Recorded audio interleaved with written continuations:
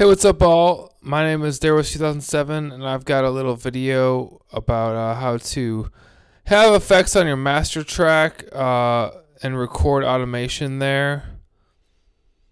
So what I've got is the EQ8 bumping bass and a little bit of highs, and I have my group macro with 3 macro buttons, each button controlling more than one thing on there. Then I've got a utility turning it down 6 dB. Then I've got a limiter, which it only works if the limiter is pushing down. So I'll show you. See there how it's pushing down? That's how you know you're flush with 0 dB. And then you're going to want to turn it down a little bit with the utility 3 dB down so that you are prepared to be turned down on Spotify or whatever, and they won't turn you down actually.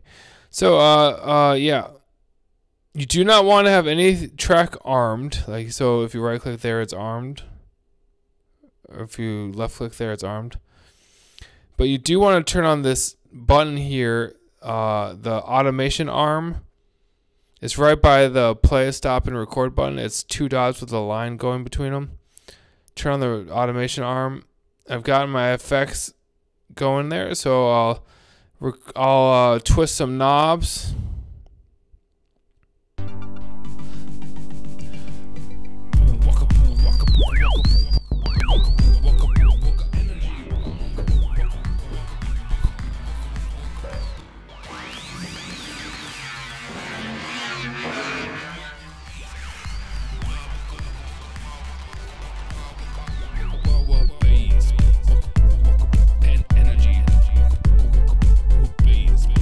Okay, so we had nothing armed, so it didn't record in a microphone or anything. It didn't go.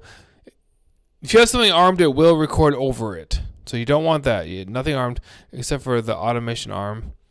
And then so we've got you right click on these and you can see the automations.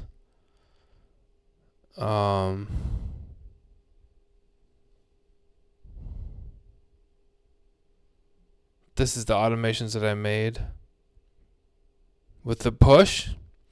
Now you can edit these a little bit. Like you could have this go way down right there, then have it going back up. Hear how that sounds.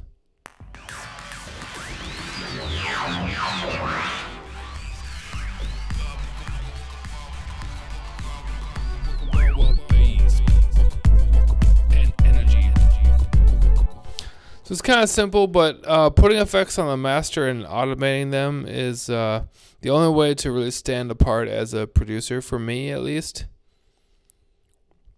And I hope everyone gets something out of this video. My name is Darewis2007, and this is how you use macro groups on the whole track. Thank you for watching. Peace.